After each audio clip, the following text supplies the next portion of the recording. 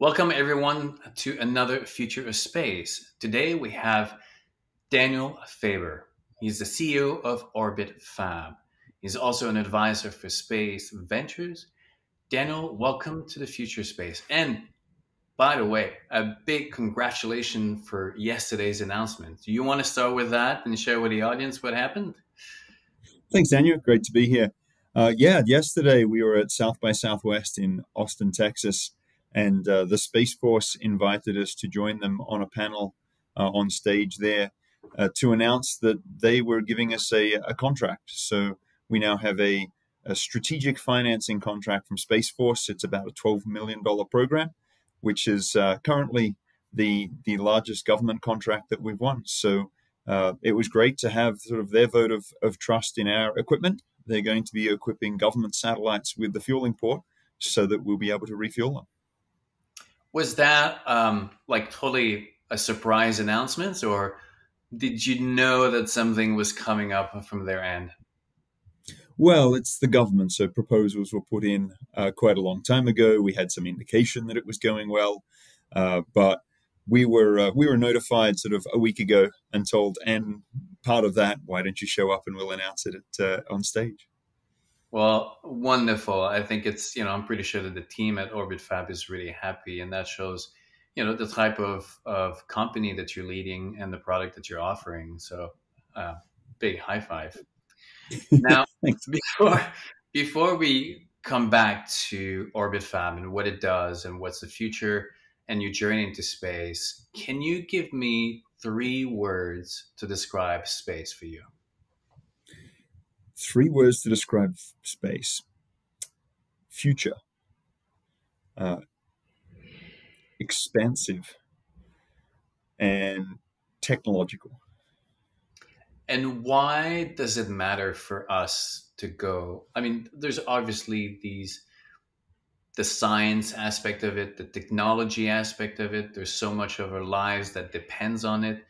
But for you, what is the human story of going to space?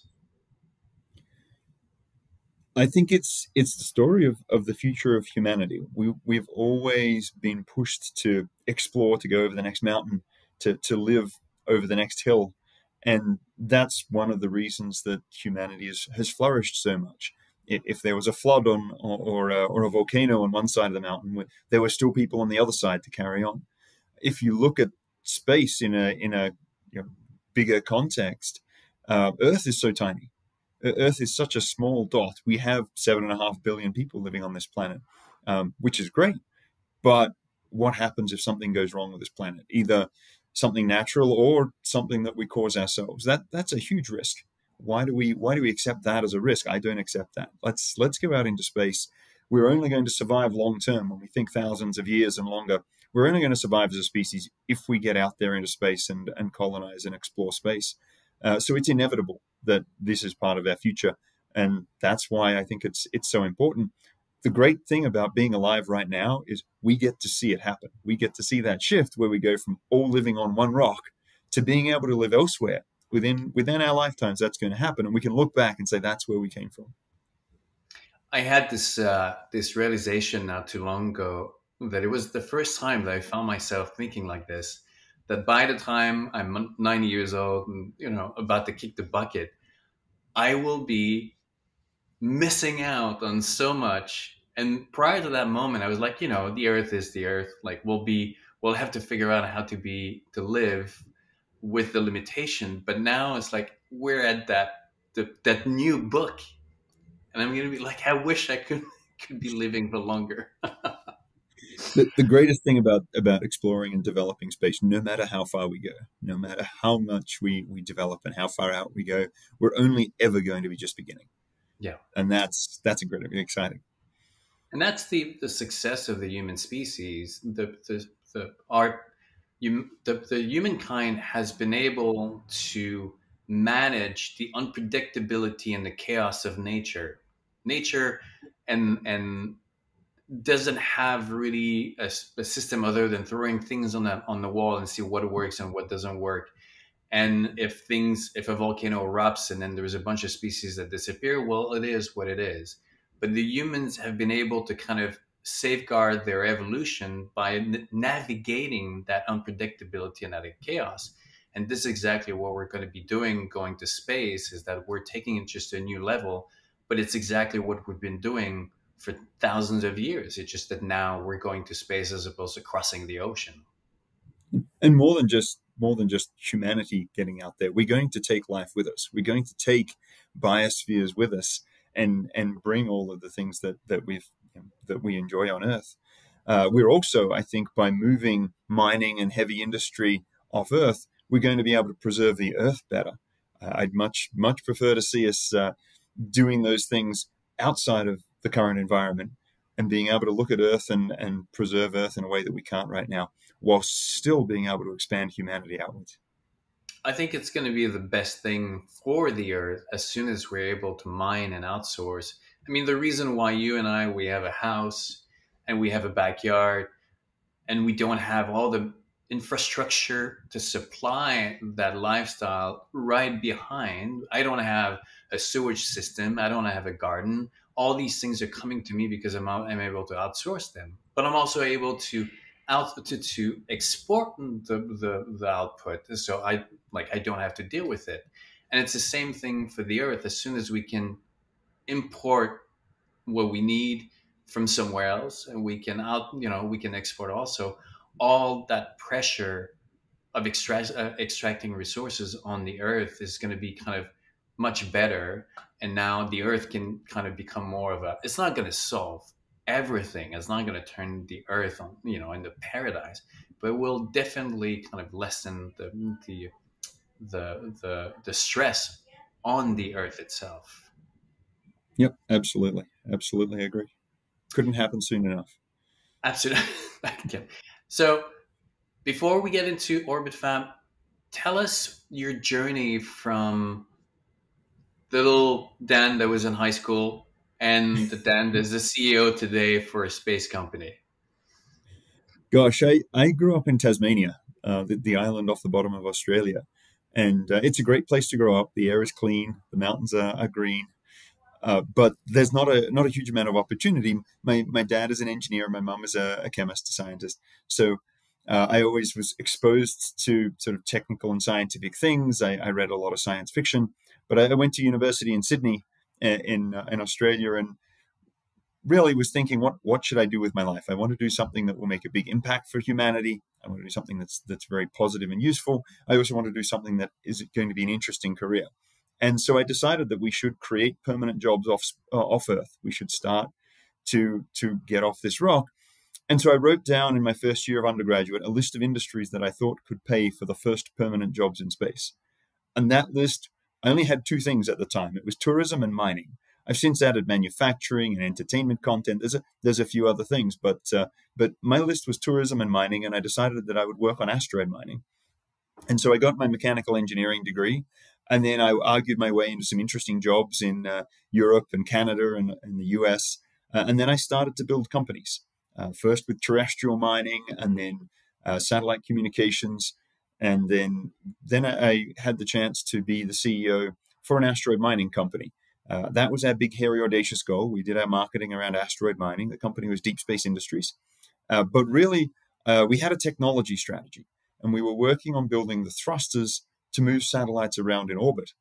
But for strategic reasons, because we did want to go and explore and mine asteroids, firstly, we couldn't buy a thruster, so we had to build one. And secondly, even the thrusters that didn't fit our needs, that fit bigger spacecraft or different requirements, they all ran off fuels that you could never make out of asteroid material.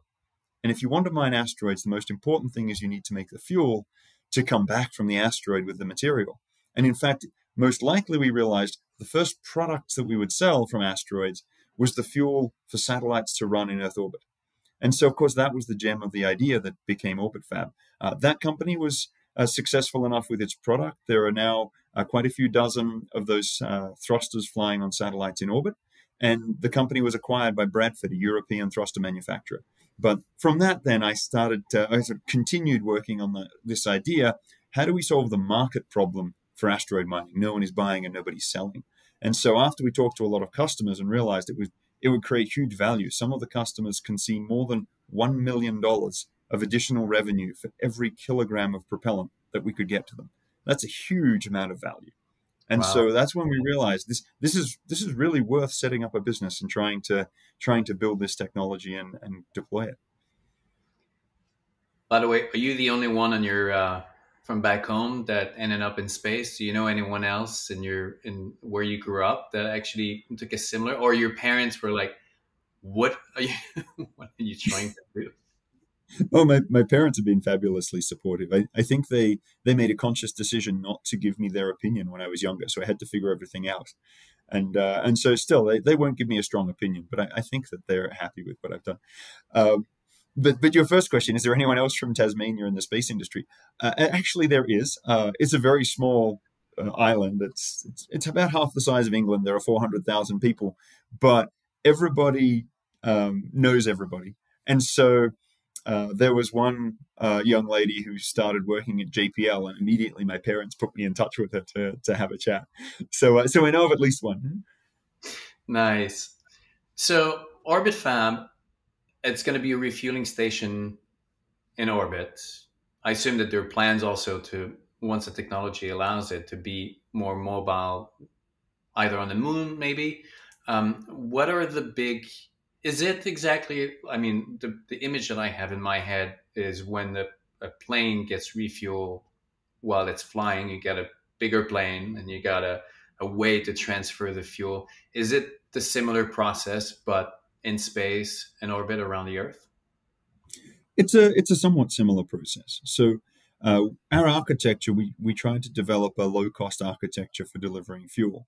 And the first thing that we do is we put fuel depots, big tankers, into orbit. And some of them are not so big, some of them are quite big. It depends on the launch capacity and how we can get low cost launches. But then we have the fuel depots that have lots of fuel, and then a fuel shuttle, which can get the fuel from the depot and deliver it to an operational satellite. And so we need both of those parts of the architecture. And so from a user's perspective, they have their satellite. If they need a small amount of fuel, then a small shuttle can come and deliver it and dock directly, pump the fuel across, and then leave. If they need a lot more fuel, maybe it's a bigger fuel shuttle. And we'll have a couple of different types of fuel shuttles to be able to do that. But yeah, we have effectively a self-driving spacecraft. We take a lot of the technology from self-driving cars, and that's what our fuel shuttle does. So if you have the right fueling port and the indicators like the QR codes and things that you can identify and do the guidance, then it's a very controlled environment. It's easier than self-driving cars. There are no trees, there are no children, there are no soccer balls, there's no bicycles. And so you can just drive the spacecraft in and dock and transfer fuel. We still have to prove all that technology out. That's the next mission that we're launching as a company. But NASA and DARPA have done it, and commercial companies have now done a much more difficult job of attaching to spacecraft that weren't prepared to be docked with. So we do the easier job, just prepared, just deliver fuel. Some of the rockets that go up, they all go with their different fuels. I mean, the SpaceX is more of a methane mix, Blue Origin, hydrogen. There's other. China is going up with a kind of a kerosene base. I'm not too sure. I don't know much about the satellites, but is there a kind of one fuel for all the satellites, or are you gonna Orbit Fab is gonna have to have like, the premium, the medium, and then the regular? How does it work with the differences of fuel? And also, are you planning to be able to adapt to the evolution of fuel? Yeah, you're absolutely right. It's a great question. So the rockets tend to take these cryogenic type fuels, liquid oxygen, liquid hydrogen, liquid methane. They're good on the ground where you can have big chilling machines and just keep pumping in more oxygen or hydrogen as it boils off. And they have really good energy density and decent fuel efficiency. And so for getting off the ground, you need to dial up that fuel efficiency and energy as much as possible, because getting off the ground and into orbit is really hard. When we're in orbit, the satellites need fuel that doesn't boil off because they want to operate for years. And so you can't have these cryogenic propellants. So the satellites in orbit, they use some fairly exotic chemicals that survive long term, yet still have a high energy density. So the most common fuel for satellites is hydrazine. And hydrazine, it's quite toxic to humans, but thankfully, once it's in space, it's not a problem. But it burns with itself. So you basically, it decomposes. You put it over a catalyst, it decomposes. You don't need a fuel and an oxidizer, so you don't have to take oxygen. You just take hydrazine. And so that's the fuel that's the most common. The second most common is xenon, which is actually a noble gas. And with xenon, you can't burn it. It doesn't burn, it's inert. But you can strip electrons off it and then accelerate it through a particle accelerator. And that way you get the xenon ions traveling very, very fast, which makes for an excellent fuel efficiency. And so you set this up with a grid and try and get the flow rates up. You need a lot of electricity to do it, but you save on fuel. So these are the two most popular, is xenon and hydrazine. And so we'll start by delivering those two fuels, and that's really what our customers are interested in. It's what they're used to right now.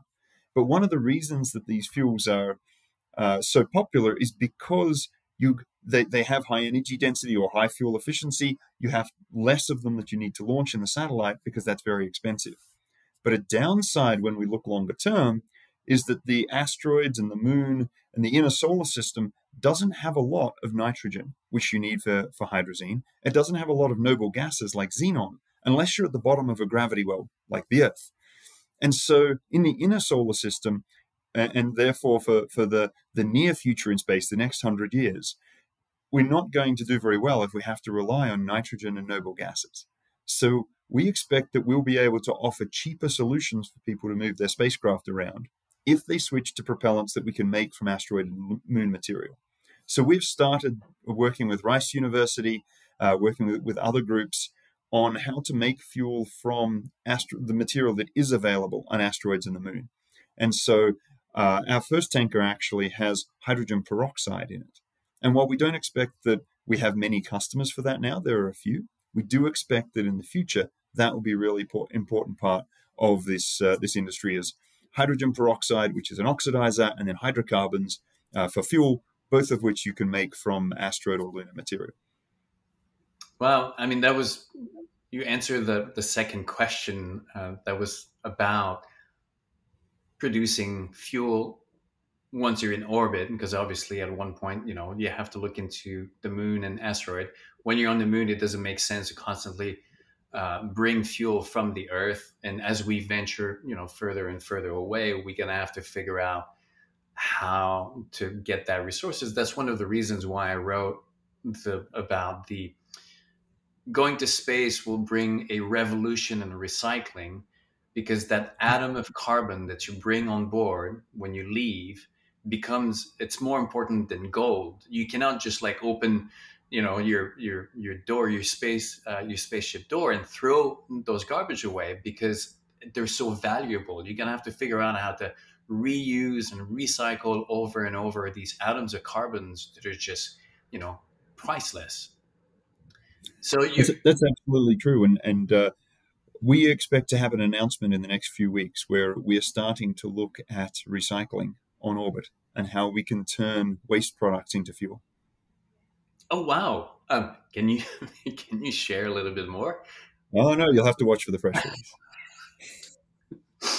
Excellent. By the way, I know that NASA is planning on bringing the space International Space Station down. There's a lot of people that are like, this should, like, no, leave it up or even push it out so that it becomes this kind of like mobile museum that, once we get moving around, it becomes this destination that people can go. I think it would be a waste to burn it down after so much.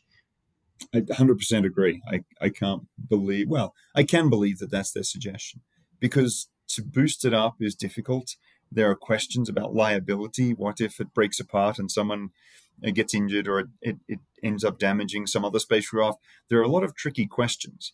And so the easiest thing for somebody in the government to do is just say, get rid of it. Make sure it's not my problem. It's harder to think about how to solve the problem creatively and really make something valuable, like a museum out of it, or even if we just melted it down and recycled it, right? It's a huge amount of mass in orbit that we could turn into interesting things. I hope in the next several years that idea gains traction and people are able to figure out how to do that cost effectively. But yeah, at the moment, NASA's baseline plan is just to remove it from orbit. So it would be a lot of energy to actually push it out. Like it would demand a lot of fuel, I assume, that it doesn't have on board. Yeah, at the moment, to boost it, we rely on the Russian Progress vehicles, which have fuel themselves. So they dock, bringing cargo and food and water and things for the astronauts, and then they use their onboard thrusters to slowly push the space station like a tugboat. Okay. The station does have thrusters itself, which it can use, but usually they use the tugboat method. If you wanted to boost the station, the real thing that you're fighting against is atmospheric drag. You have to get it high enough so that the drag is lower. The atmosphere is dropping off. There's not very much left there, but the Yeah. station is big and hollow. And so they have to constantly boost it up. The reason they keep it so low is because when you launch a resupply, if you don't have to go high, you can take more cargo. So Okay. they've optimized for how much cargo you need to bring and a bit more fuel versus using that extra fuel to get higher, so you don't have to boost with the fuel, but you need to use the fuel to get the cargo there. So right now it's optimized for an operational orbit. The orbit where you would store it long term, it's quite a bit higher. And so the amount of fuel that you need to bring it up there, it's not insignificant at all. But it definitely could be done. Okay. I love I love the fact that we're now at the stage of thinking of the liability and the insurance and someone suing for for a space station that you would push push out into space. What if an alien, a life form, somehow, one day it just comes across and then they cut themselves, or like now they're gonna sue, the U.S. government. What These are the else? things that they think about. And it's I love all these new conversations that we're having that before that were not even, it was a realm of science fiction. And, I love science fiction, but for me, it was always science fiction. There was never the idea that this was possible. And that was my big aha moment, early 2020, after spending 15 years as a solo wilderness explorer, more into the nature and using nature as a framework for personal transformation and telling the story of the human species within nature, but realizing that life was never meant to stay on Earth, because otherwise, what would be the point for life? There are other um, spots of life in the universe. The universe is a living organism. Not that I want to give it a personality, but it has a dynamic life life force. And just like life wants to connect on the Earth, it also wants to connect in the universe.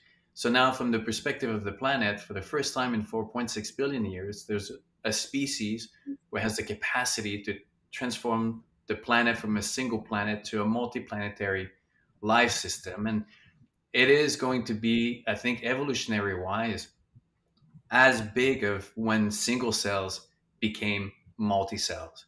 It's a bigger scale, but that's what we're talking about. We're about to quantum leap in evolution, and it's fascinating.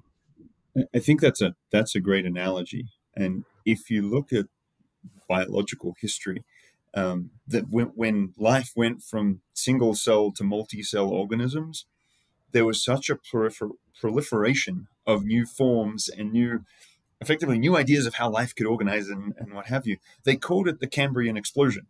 And if you look in the geological record, all of a sudden there's this massive variety of things. When we go to space, I think that's exactly what we're going to have.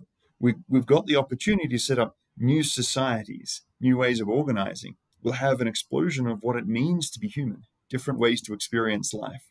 And we take the biosphere with us, we take everything else with us, we get to see new planets and things. That is going to be absolutely fascinating. So Orbit Fab is going to become I guess, the chevron of the X in the space. I can see these little fueling station. There was a at the beginning when Elon started to talk about Mars and terraforming Mars.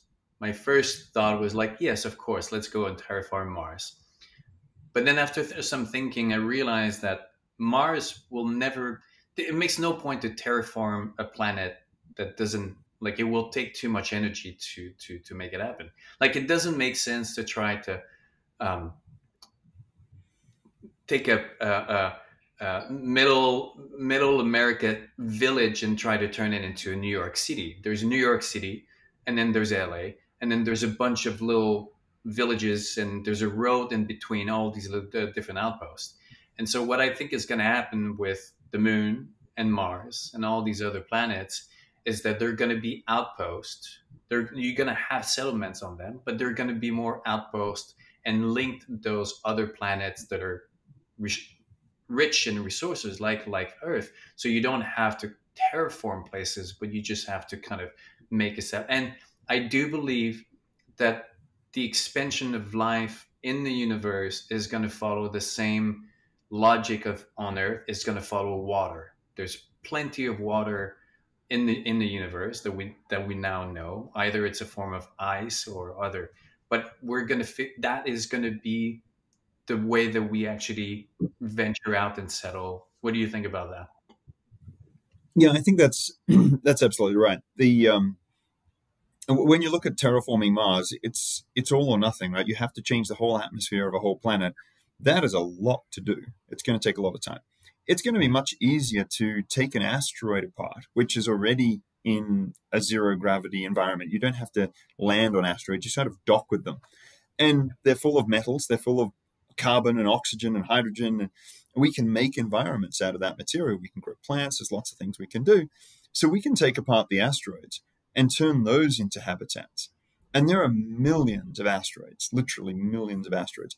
Some of them are enormous. There's more material accessible in the asteroids than what we can actually reach on Earth at the moment, because the deepest mines that we make are only a few kilometers deep. So we can only access the shell of material around the surface of the Earth. And if you were to put that into a bowl and say, this is the Earth material we can access, the asteroid material we can access is actually much, much more. And so that's why I think our future is living in free space. It's not living on the surface of planets. I'd like to be able to live in space and visit the planets and see what they're like. But I believe that we'll have billions and maybe trillions of people living in habitats around the sun, and then one day we'll figure out technologies to go further afield as well.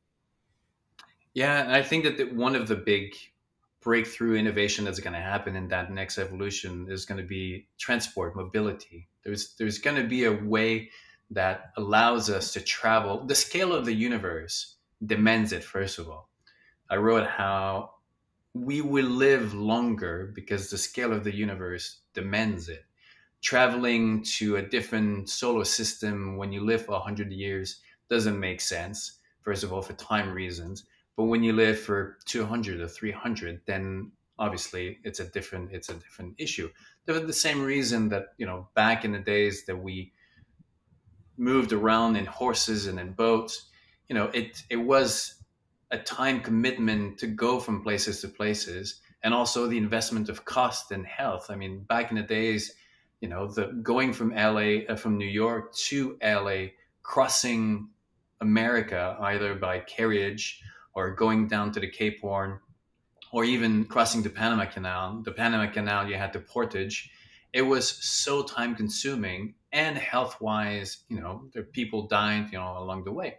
And now you get into the plane and you're there, 5 hours later. And yeah, it's amazing. You're going to have the same journey of experience in space, and where now going to the moon is a huge commitment. It's risky. Same thing for Mars.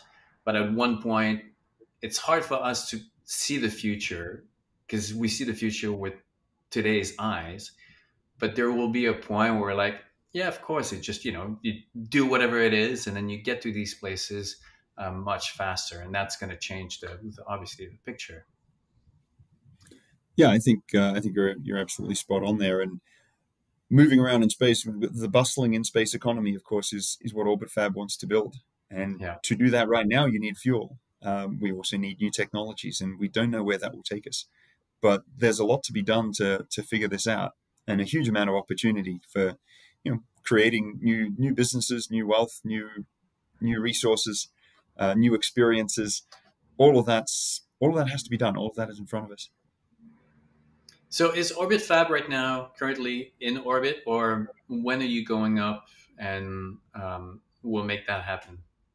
And personally, I'll go to space as soon as I can get a one-way ticket and go live there. But Orbit Fab has robotic craft operating. We have a satellite fuel depot operating in orbit right now. We previously had two test beds on the International Space Station. We built the first test bed in about 4.5 months, which blew NASA's mind that we could go that quickly. But it was crew rated. It was all done to their safety specifications, and we were able to test pumping water backwards and forwards. And then actually we became the first private company to resupply the space station. We pumped the water into their water system. And so that let us test a lot of the tech and really get our legs under us.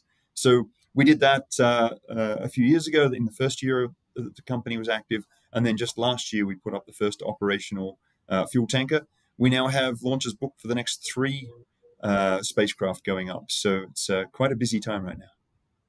So you would go live. I mean, you said that you would prefer live in orbit than on a planet. Would you go live on the moon if you could?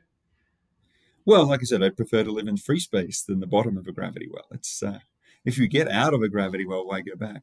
There's a lot of reasons why I think that it's going to be much easier to live in free space as well. And we've learned from the International Space Station that microgravity slowly kills you. It's not very good. But we also know that you can spin something, and the centripetal force will act. That is effectively artificial gravity. And so we need to be on the inside of spinning habitats and spinning space stations. That research hasn't been done yet, but that's what will allow us to live long term in space. On the moon, you have zero point 0.1 gravity, and we don't know yet whether that is enough to overcome the effects that we see in zero gravity. And similarly, Mars is zero point 0.3 gravities. So it's a lot more tests need to be done to see whether we can live on the moon. It's covered in dust, which is very sharp edged and very difficult to work with. Mars is covered in perchlorates, which are very toxic. So there's a lot of difficulties living in a natural environment on those planetary bodies and the moon. With the asteroids or the material that we might get in free space, it's going to be all built environments. We're going to take that material and process it and have much more control over that environment. For better or for worse, we'll then have to build our own wildernesses and places of nature and biospheres inside those floating habitats. But I look forward to engaging architects and engineers when we get ready to do that and build those habitats. A friend of mine, Guillermo, who now is into pushing for Venus because the cloud city in Venus because of the gravity, but also for different reasons. It's closer. It has a lot of things. But yeah, he's pushing on Cloud City in Venus. So that's going to be interesting.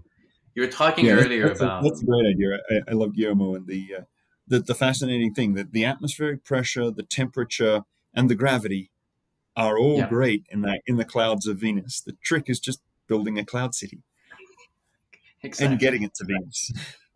All these things we're going to look back at some point and it's going to be like, of course it was. Like when people try to compare the past to today, they look at it with today's mind. Like when I've had this argument with many people when say, oh, today's migration or expansion into space cannot be compared to when the European or when people set on the ocean because like it's on the boat. Like you can't compare going to space and going on a boat. And I'm like, this is now how you have to look at it. You have to look at the challenge that it represented at that moment. It was costly. It was super hard. They went on almost on a suicide mission. They had no idea where they were going. They didn't have the instrument. We look back and we're like, this was like a piece of cake. But that's for them, it was totally different. And it's the same thing for us. Right now, going to space seems to be so impossible or really dangerous. But in 100 years from now, we'll look back. Oh, well, now that was just they just had to turn the switch on, and then that's it. Yep, very true. There was I wrote about how like this relationship with challenges. even sewers, back in the days, we never thought that sewers was an issue until everybody, until it becomes too much. And the city of Chicago, when it started to build, they didn't think of a sewer system. They never thought that it would be an issue. And then it became an issue. And then it became too much of an issue. And then when they couldn't avoid it anymore, they literally raised the entire city and built. And this is, for me, this is what we can do. I think that life inherently is always pushing to the breaking point. This is what life is. Every organism has the capacity to destroy their environment because every organism is basically eating their way through their environment, but they're balanced by other agents that control that growth, either time or predator. But it always does that. And the successful species are the ones who manage to go beyond. Once you hit that wall, where's going to be your next place? So, and now the planet has been that environment limited, and we're going to figure it out moving forward. Um, just want to circle back, not circle back, but when you were saying the mining asteroid is going to be, obviously the quantity of minerals that are present in asteroids is not comparable to what we have on Earth. But I think that even better is the cost of extraction compared to on Earth. This is one of the things that I've written about, this vision of a battery economy that we have. If we're relying on sourcing that on Earth, it's going to create a tremendous environmental impact to get all that rare material, rare material out of the Earth, and it's going to create a different thing. But if we can get either from the moon or from an asteroid, it's not even a debate to have. Of course, we're going to go and do it there. Yes, some of the The asteroids, it's fascinating where they've come from. Some of them are the cores of protoplanets. So the planets condensed when the sun was just a cloud of gas. And the planets condensed with all the rocky material. And then from that gravity, it caused them to heat up and melt the planet, and all the nickel and iron sunk to the middle. But some of them then, they didn't survive the evolution of the solar system, and they were smashed apart in collisions. So we have chunks of this material, and some are chunks of the rock from the surface, but some are just chunks of this nickel, iron, effectively stainless steel from the middle of a protoplanet. And now it's a whole asteroid that's just made of stainless steel. And the smallest one that we know that's in an Earth-crossing orbit is about 2.5 kilometers across. And that one metal-type asteroid has more metal in it than we have ever mined in the history of humanity from the Earth. And that is in one small asteroid. Yeah, there's a lot of material out there. I'm actually surprised that the mining. I mean, maybe something that we haven't heard much, but that the big giants of mining right now on Earth are not more active in investing into. Or are they? Is it? Do you know if they are quite active and have a long-term vision of going to space, or is it? I think beyond, they're focused on what works for them, and they're going to leave that to entrepreneurs.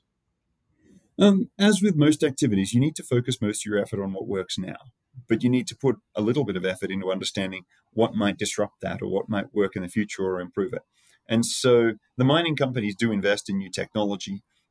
They've invested in undersea mining and some things like that. With the asteroid mining, they're definitely keeping an eye on it. They were definitely keen to talk to us, but not to invest yet. They're waiting to see what will happen and where the return will be. And the structure of the mining industry with the big major mining players, they're quite happy to buy up technology and mining properties and things as they get developed. So they don't take the upfront risk, but they offer the payout if you take the risk and you're successful.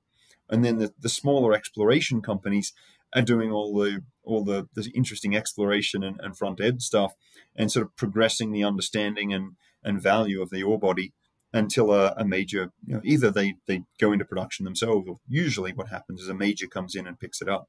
So I think that's going to follow a similar kind of path and is kind of what you expect. But in terms of long-term supply, they're also this is thousands of years we've been mining the Earth. And so there's very well established processes.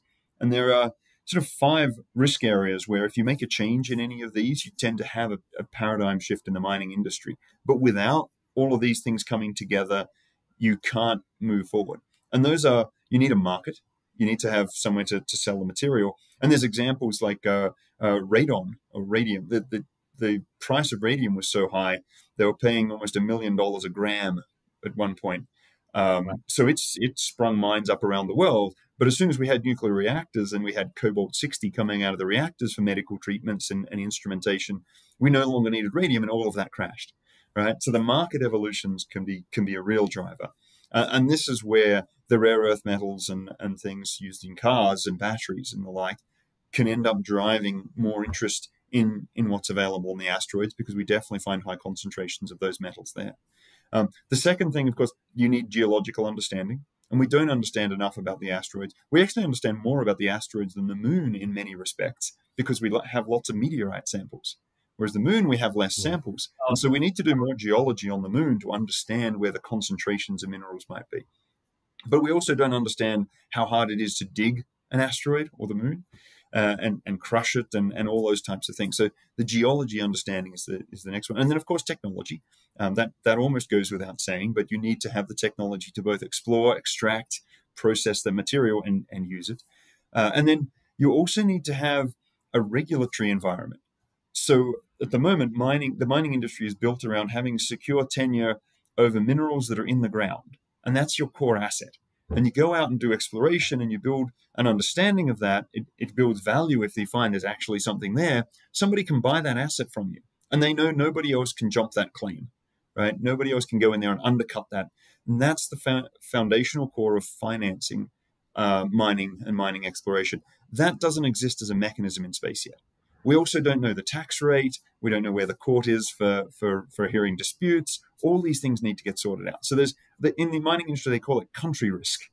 There's a country or regulatory risk that's involved. And then the final one is financing. There has to be enough money available from investors. And the world goes through cycles. Sometimes risk is undervalued or overvalued. So you have to sort of hit the right cycle and make sure you can get enough money. And it's non-trivial money to overcome the other risks. And so that one is always something that is variable that helps you offset the others. So anyway, that's my long diatribe of what it's going to take for asteroid mining to become a reality, is that we need to address all of those 5 points. So we need lawyers, we need politicians, we need the legislation to connect the dots and make that happen. Dan, you got it. If people want to know more about Orbit Fab, they go on the website. You guys are based in Colorado. That's right. We moved to Colorado a couple of months ago. Yeah, and so if people are interested because the industry is booming right now, there's a lot of position. I'm pretty sure that. Oh yes, we're hiring. You guys are hiring. They go on the website. I guess all the listing is over there. There's also some that it's just moving so quick we haven't been able to list all of our open positions. So there's a general applicants position. But just like you said before, we need finance people, we need marketing people, we need business operations people, we need process people, we need technologists, of course, and engineers. There's just a lot of things that we need to stitch together. So we're looking for people from all different walks of life to join the company. Excellent. So we'll make sure to put all the links down in the post and the comments so they can reach you. If they want to look at your profile, they can go on LinkedIn. They can follow you, follow the company. And we know Anna, who started as an intern and now is going to be working. She's an amazing woman. She just sent me recently her concept for the space hotel. Was like super interesting. She's a wonderful person. Yeah, we've had great luck with our interns. We've had some absolutely brilliant ones. Anna is one of those. But also encourage anyone who's at university.